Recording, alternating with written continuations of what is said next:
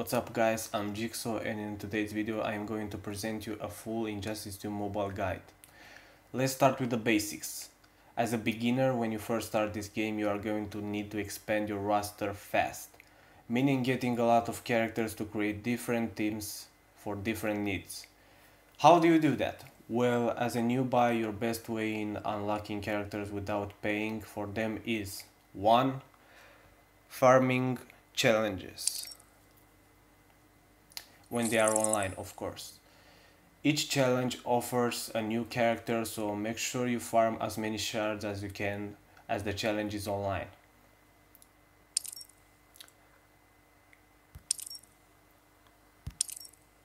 Each challenge has 3 difficulties. You can refresh these difficulties using gems, or you can just do this, the free ones. 2. You can farm arena.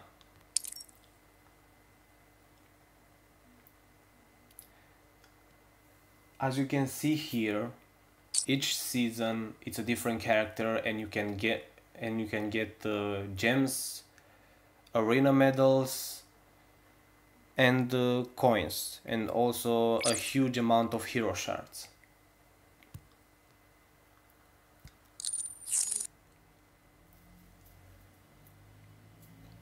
Another way to unlock characters is farming campaign heroic. As you can see here, besides gears and coins and XP capsules, you also get a specific hero shard. You can farm these battles in order to unlock a hero very easy and cheap. Each battle in heroic gives you shards for a specific character, so make your pick and farm it until you unlock them.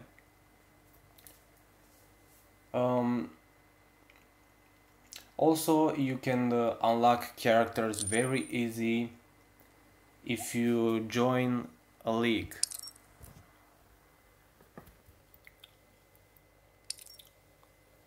I don't know if it shows here.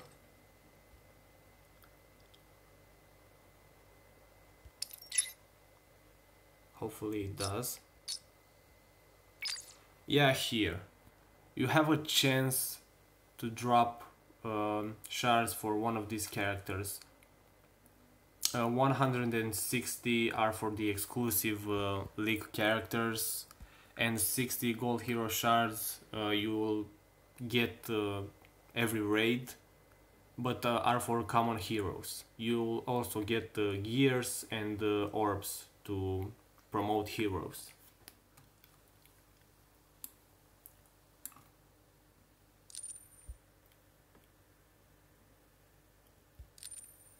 Also, you can unlock a lot of heroes by buying chests,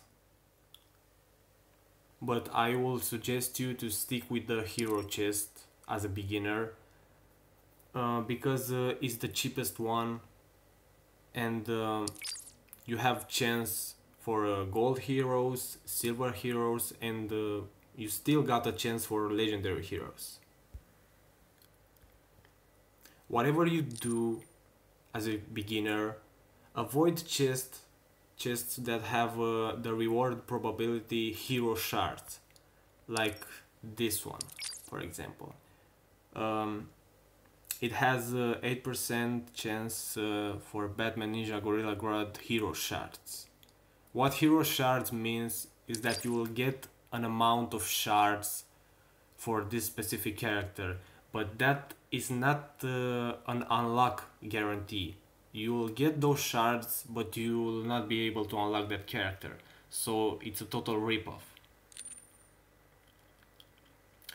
Also, do not buy legendary chests. These are also a ripoff. They are very expensive and you'll only drop hero shards, and again you'll not be able to unlock them.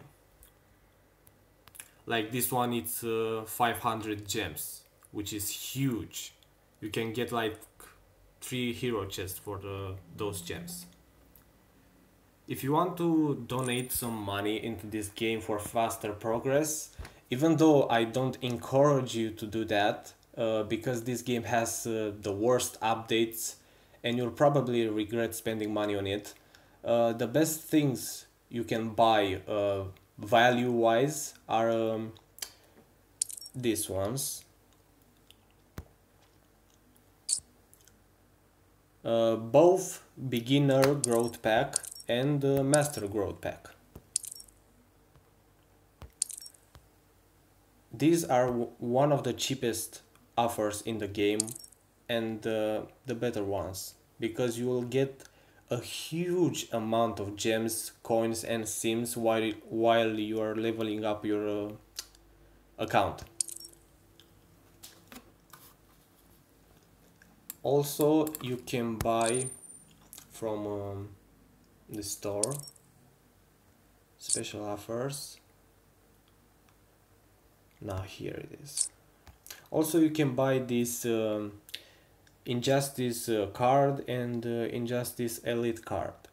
Those are actually pretty cheap, and you'll get a huge amount of gems each day for a period of 30 days. And if you do some math, you will get way more gems than, for example, this Lost Treasures of Atlantis. That is way expensive than these elite cards.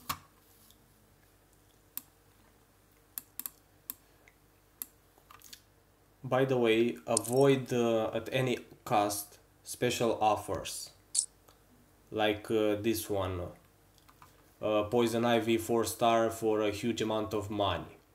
That is clearly not worth it because this character is a challenge character, and you'll probably get it way sooner and much cheaper.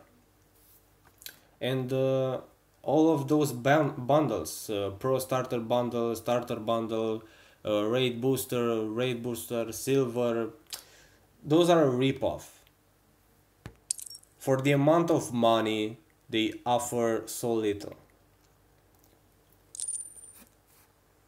And as a beginner, the last thing you should be focusing are daily objectives. You need to do this every day because you'll get XP to level up your account. If you bought those elite cards, objectives would be crucial for your account. Also, you'll get coins and energy by doing objectives. Now let's get to what you should be focusing on when you first start the game. First thing is campaign. You need to finish both normal and heroic campaign at any cost to be able to farm money, gears and hero shards. Like this. These are the rewards for the last battle in heroic. That should be your top priority as a beginner. Second, story mode. You need to finish this as quick as you can to get some extra gems for your progress. You will receive those gems as achievements here. Come on. Yeah. Story mode complete chapter 6. The first chapters, I believe it will give you gems. After that it will give you armored Superman hero shards. Again, very useful for a beginner because you can unlock a character for free.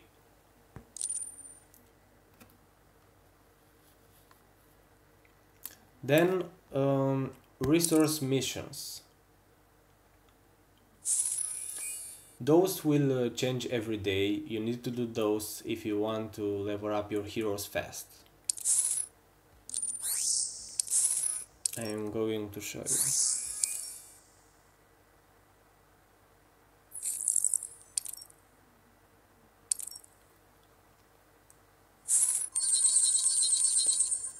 Those missions will give you XP capsules for a specific hero class. Also, I believe once a week the daily missions will be for coins.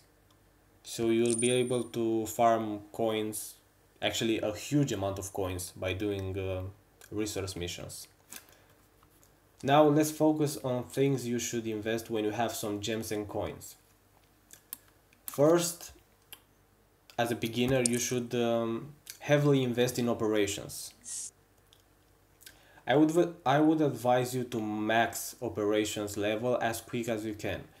Here you can send heroes to make money, gems, gears when you are away from your phone. And the level of the operations will increase your probability that you will get some drops after the time is over.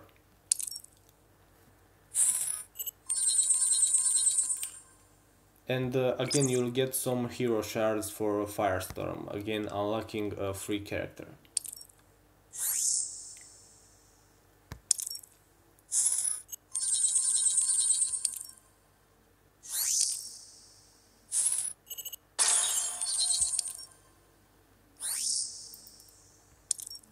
So as you can see, the more you upgrade it, the more beneficial it will be for your account.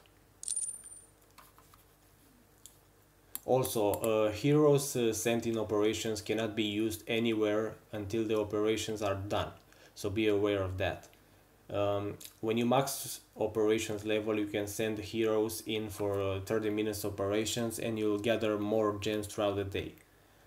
Second thing you should invest is this one.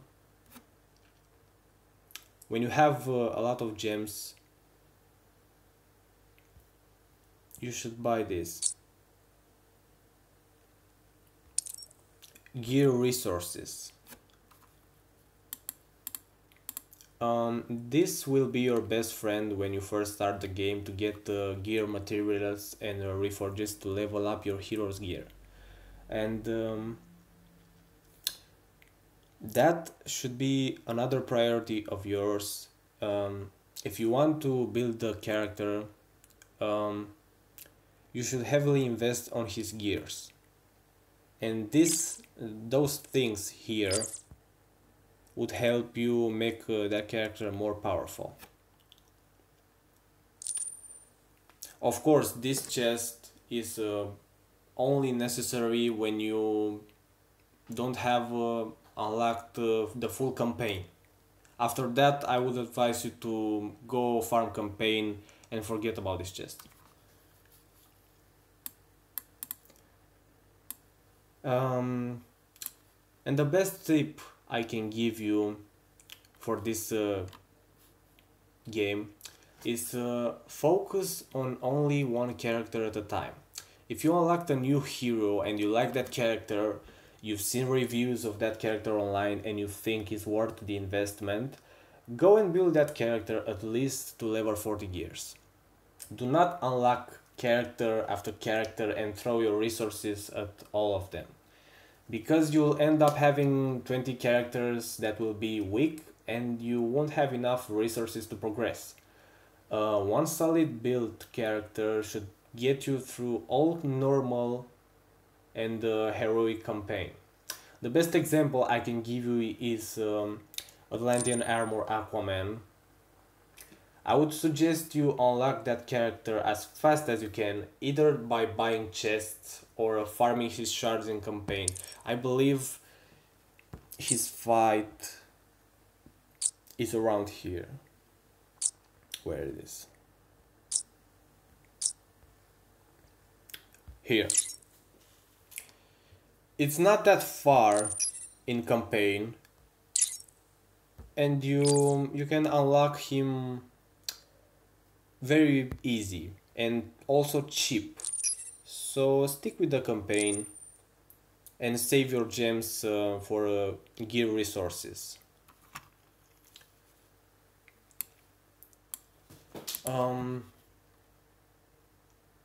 Also, you should join a league as fast as you can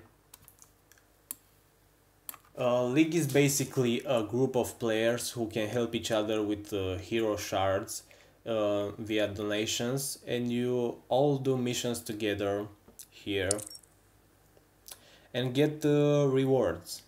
And once every 3 days, you'll fight bosses to earn high level gears, hero shards, gear materials, and coins.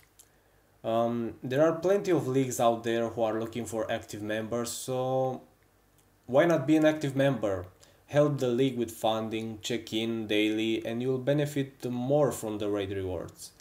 Also, you should try and join a league that is doing at least raid 4, 5, or 6.